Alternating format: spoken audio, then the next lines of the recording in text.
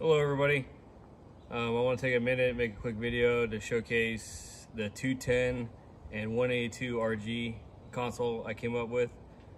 After a few modifications, I think I posted a video about a movable one. That's on hold for right now. This one was designed based off a 182 RG and a 210 turbo dimensions and a 210 pressurized. So it fits all three. A couple of features, again, the leather armrest mounts to here. It is adjustable on these slots here, so it would be able to slide up and down. So I'm going to take that off to kind of talk about the rest of the console. I do have a few ram mounts bolted on. We'll talk about those later here in a second. But the cup holder, so you would have right here, you would have your emergency gear handle. And initially, and it still has the whole pattern if you wanted to bolt it on. What I did is I put this on a rail and put this aluminum T-handle right here. So if you needed to get at your gear handle for that situation, instead of, you can slide the whole console back out of the way. It'll slide back to the rear seats just fine.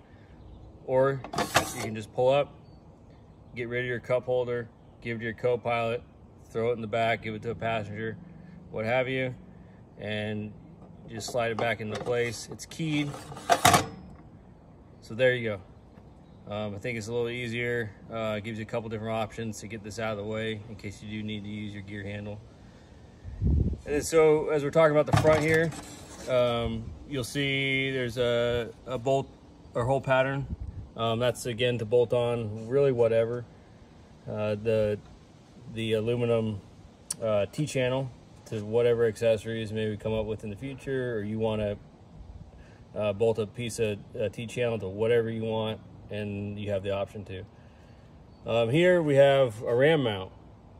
So what I did was, I'm going to open the lid. Actually, I'll show you the, on top of the lid, you have it here. And this is the a couple different hole patterns. They're universal hole patterns, very popular amongst ram mounts and other accessories. You got the 4-hole and the 3-hole pattern. So that's laser cut.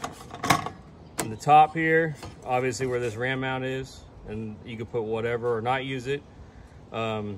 If you wanted to, you can notice the lid is up with this ram mount in use. What you would do is unbolt the lid from the hinge, flip it over so that this is now facing up, and you'd be able to close the lid, and then also it's how you would grab the lid to open it up and down.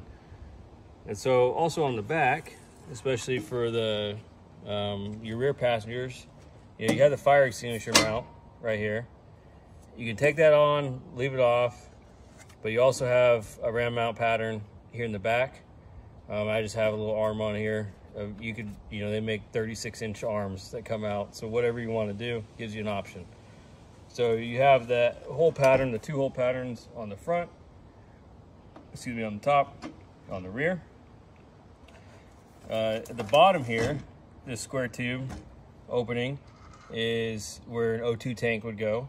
It's a little bit smaller, and we'll talk about the size differences, than the 182 straight tail, or straight leg, sorry, version. And that's because there's less room between the seats on a 210 and also especially 210 pressurized. But then it also has, for your O2 lines, the cannulas, it routes internal, so they would come up and come in the bottom here, and then they come out. You can see right here, right below your cup holder, and they would come up to your co-pilot and to the pilot, and so it gets you're not snagging those lines on your seats. You can also run them on top of this little shelf here, however you want to do it. Gives you 2 options. So that's the 210 and 182 RG model, and I happen to have the normal 182 model, and you can see the size difference. So those, you go ahead and kind of fit one I want a bigger one. Let me go with the 182. Well, it does not fit. The 182 straight leg is 4 inches longer. They're both the same height, and it's also a little bit wider. As you can see, it holds a bigger O2 tank. That's because of the space between the 182 seats that the 210 does not have. So these are the two models, and obviously on the 182 straight leg, you don't have the gear handle problem, so you have a different cup holder setup. Fits the same size cup holders. You still get 4 holes for pens, but again, this one quickly removes in the event of emergency. So, and it's also a little bit smaller profile, and that's for the pressurized guys that have to have their passenger climb in through the pilot door.